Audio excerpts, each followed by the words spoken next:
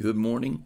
It's great to be here at the end of the week and looking forward to a good Sunday, Saturday and Sunday, Saturday soul winning and Sunday at church. And Sunday night, if you're at our church, this is the first Sunday in August. I know sometimes people watch these later, but if you dated the first Sunday in August this weekend, we're having Alvin Martinez is going to be with us Sunday night. He's on vacation. And to have him show up on a Sunday, he said he wouldn't preach. He said, I'm just coming to your church. I'm on vacation, want to visit your church. And I said, okay, would you do our teachers meeting? And he said, okay, I'll do that. So Sunday night, 10 till 6, he's doing our teachers meeting, talking about Sunday school growth, growing your Sunday school class. And then Sunday night after church, we have our ice cream social. And so if the sermon's not sweet enough, the ice cream will be. And you can bring some ice cream, bring some toppings, or just bring we'll have bowls and spoons, but you can bring your own custom bowl, I guess. But anyway, it'll be a good Sunday together. Sunday morning, Sunday night, Wednesday, Sunday school teachers meeting. It'll be a great time together. And just want to encourage you to be a part of things. Saturday morning, pray. If you can't be at soul winning at 9:45, pray and ask God's blessing as we go out. Thursday night, Saturday morning. There's other times people go out, but primarily Thursday night and Saturday morning, people are out soul winning, and it's such a needy world. And I'm going to be in John. I was looking John chapter 7 this morning. Mentioned a few things, but before I got there, I wanted to just mention our missionary book and the great people that are in here. Looking at Johnny and Denise Esposito, all their kids are grown. I guess he's my age or somewhere real close to it, but he's overseeing, working with or helping. I'm not exactly sure what his official title is, but he works with these many missionaries out of Pacific Baptist Church in Southeast Asia, crossing various country lines, and just a great family, but you know he's mid-60s, and I don't know exactly where he is. I'm 67. He's somewhere around my age, within a few years, I'm guessing. Might be a few years younger. I don't think he would be much older if he was, but you hit your 60s, your body things start giving you grief, whether it be arthritis or gout or teeth, foot, knee, joint, whatever problems, and they're out there serving and working and right on the front lines. And so pray for them, pray for their health, pray for them when they have a need to find the right doctor, and just that God would direct their path to be a help. And what a pleasure. And then just looking at, just picking out various people here. I was with Eddie Gallion in our last trip to the Philippines, Eddie and Barbara Gallion, and what a great couple, what a great church. And our church raised some money, and we brought them a chunk of money to put a balcony into their auditorium, or to help with it. I don't think we gave them enough to do it all, but within a few weeks after we left, he sent me a picture. That balcony was going in.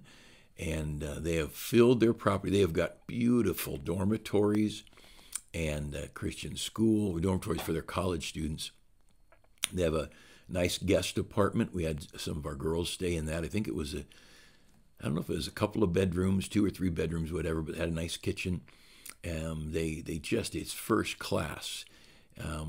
And just, I don't know, a few hours from Manila. I can't say how far. I'm terrible with time and directions. I just know by the time you fly to the Philippines or Australia or anywhere Southeast Asia, it's a long time in a vehicle to be flying, and then you get in a car and drive wherever you're going.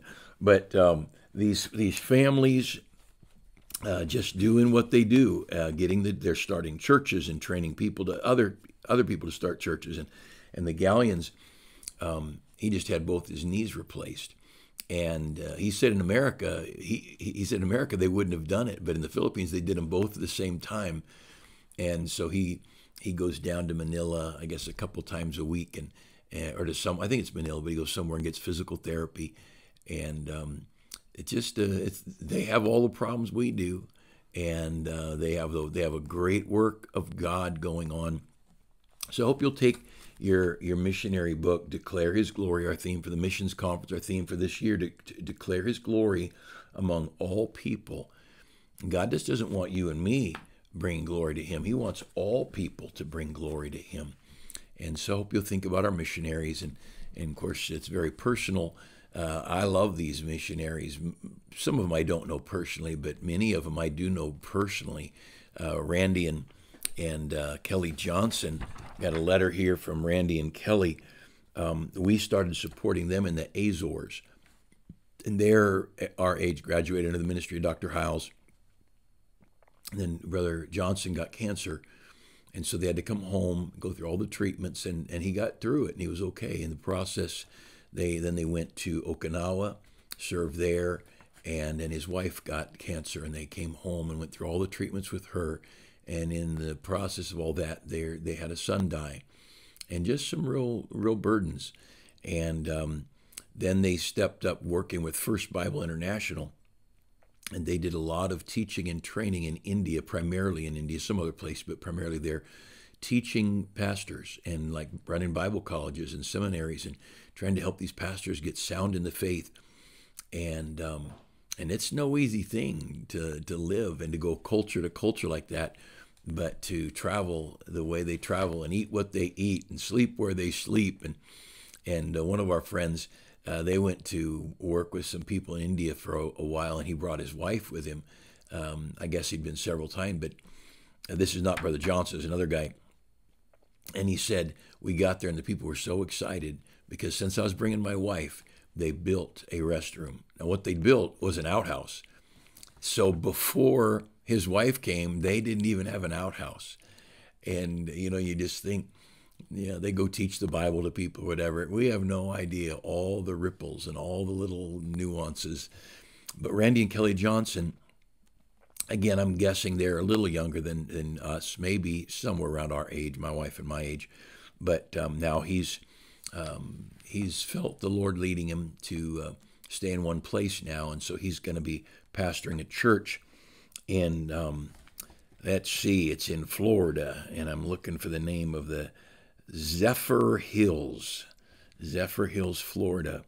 And this is a guy and his wife, just faithful through the years. He preached at our missions conference this last year, and what a great guy. And so they're on their way transitioning there. But these people, they need prayer, and they want God. They want to do the work of God, but they do the work of God through the power and blessing of God, and our prayers matter. And I hope pray for me and pray for one another. The Bible talks so much about prayer. Paul the Apostle, as great a Christian as he was, he said, brethren, pray for us, that the word of God may have free course. And then at one point he said that the Lord would deliver us from evil men. And so there's evil people out there. I have met some along the way. I met people who would love to cause the ministry grief, hurt me personally. And I like me a lot. I have no idea what anybody else's problems are. But the we're going to look at that here. So I know some of you driving, don't look anything driving. But I'm going to read you a couple verses in John chapter 7. After these things, Jesus walked in Galilee, for he would not walk in Jewry because the Jews sought to kill him. So he'd been down in the area around Jerusalem. But if you go over to the Jordan River and then north to the Sea of Galilee, I'm off the top of my head, I'm going to say 30 miles, 40 miles. But on foot, that's a long ways. And that would be where Capernaum is. Up in the hills above that would be where Nazareth is, where Jesus was born. And so he'd gotten in enough hot water down in the area around Jerusalem that he wasn't going to go there anymore. The people there in Jewry around Jerusalem, the Jews sought to kill him. So first of all, just because you're a good Christian doesn't mean people aren't going to hate you. You can dot every I and cross every T of courteous living.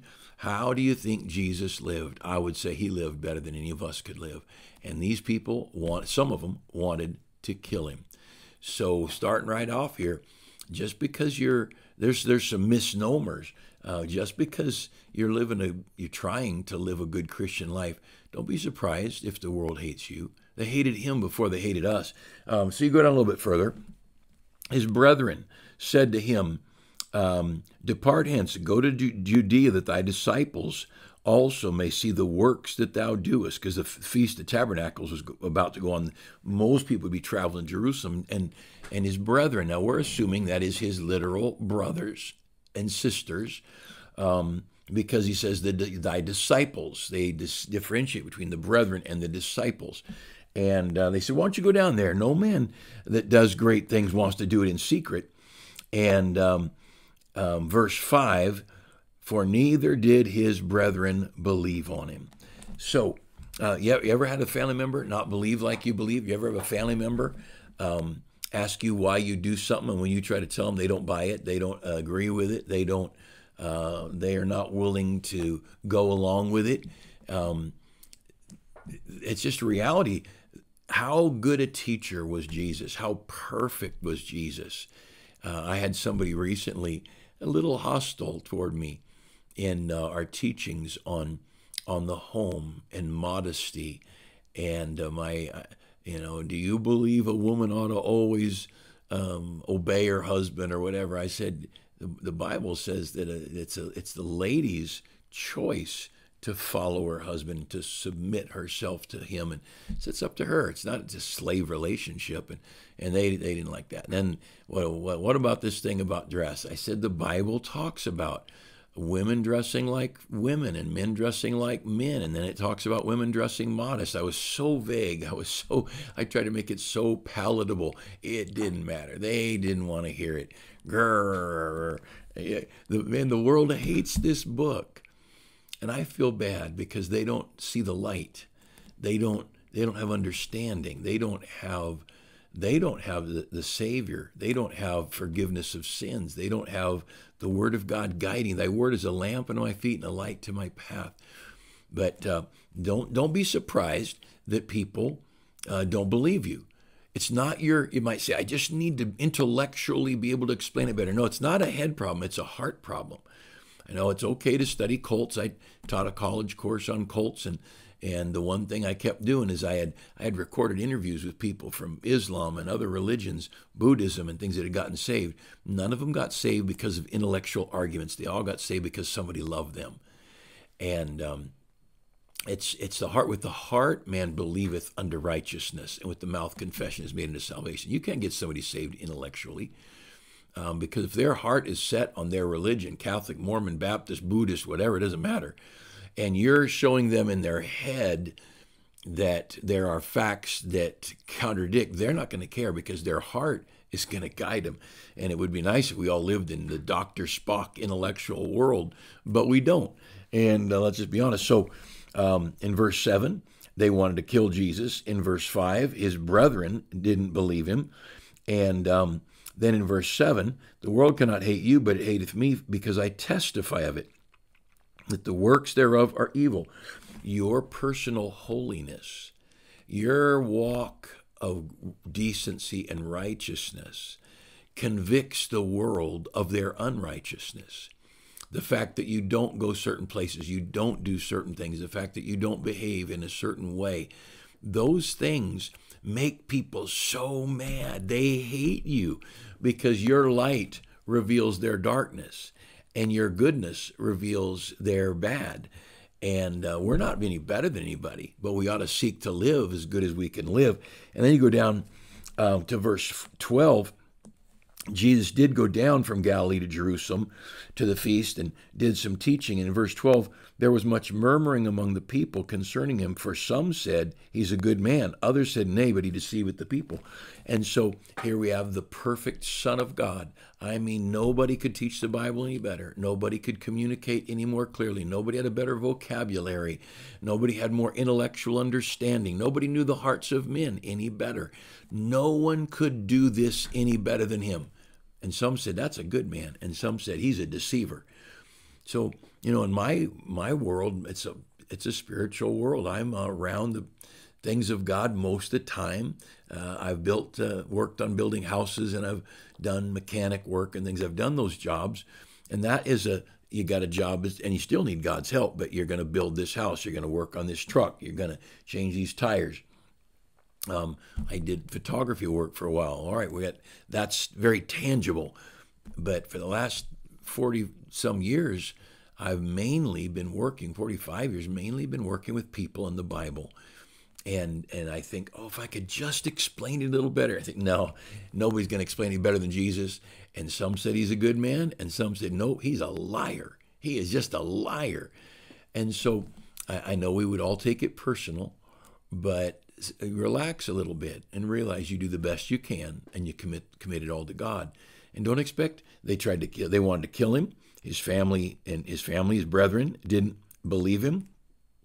And then because of his purity and his holy living, the world hated him, the people of the world. And then in verse 12, there was people were divided over him.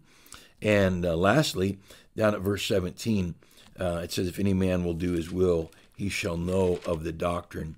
And there's more in here. But that verse 17, John 7:17, basically says if people will start doing what they know is right, according to the Bible, God will teach them more Bible. And if they'll do that, he'll teach them more Bible. And if they do that, he'll teach them more Bible. That's why you'll find some Christians just grow and grow and grow. It's because they seek the Scripture, they search the Scriptures, and then they're surrendered. But when I put my hands up and say, oh no, God, I'm not going there, what happens? God says, okay. And he still loves us, and we're saved, we're still on our way to heaven. But the open door, the light of the Word of God, it just dims. He just closed the door and says, well, if you don't want to go any further, that's fine. But I want him. I want him to teach me. And at 67, I guess I could sell my home and move somewhere and live on Social Security. I don't know how I would, but I guess I could do that.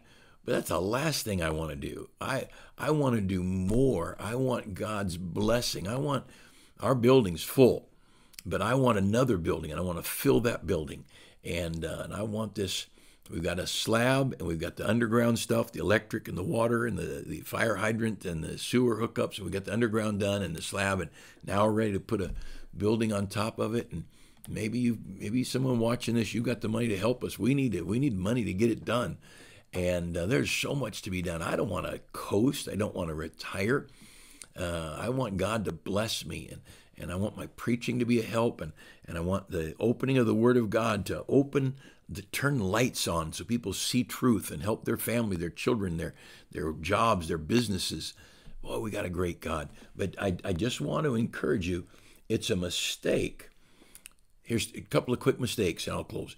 It's a mistake when someone opposes you. It's a mistake to bend what you believe to be true to please that person, because you can't please everybody. As soon as you bend here, someone else isn't going to agree, and you'll have to bend again, and then someone else is not going to agree, and you have to bend again. You're not. So it's a mistake to modify what you believe to try and please. If it's Proverbs 23:23 says, buy the truth and sell it not. Now, that statement, buy the truth, that means it costs you something. Maybe not money, but it's going to cost you something. Relationships, going to cost you some tension. It's going to cost you some lifestyle changes, whatever. Buy the truth and sell it not. That also means that there are some people who don't buy it. You know that colloquialism that we have today. Someone's talking about whatever, and someone says, oh, I don't buy it.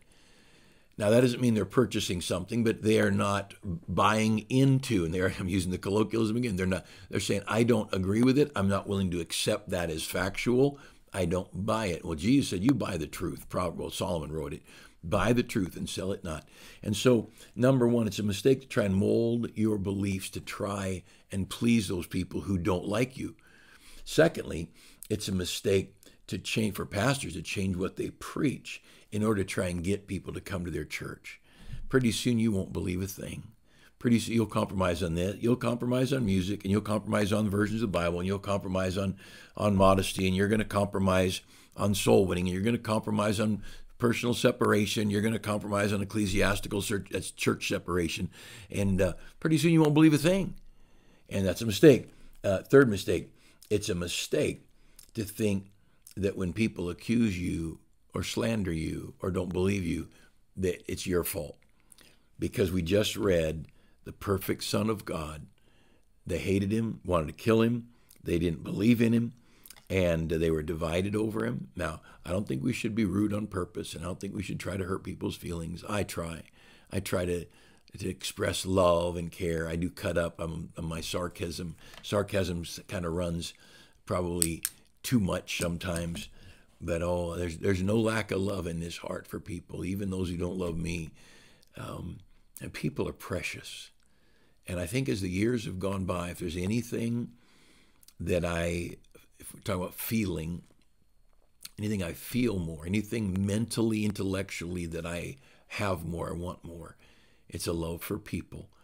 And this is a hurting world. People are taken advantage of. People are lied to.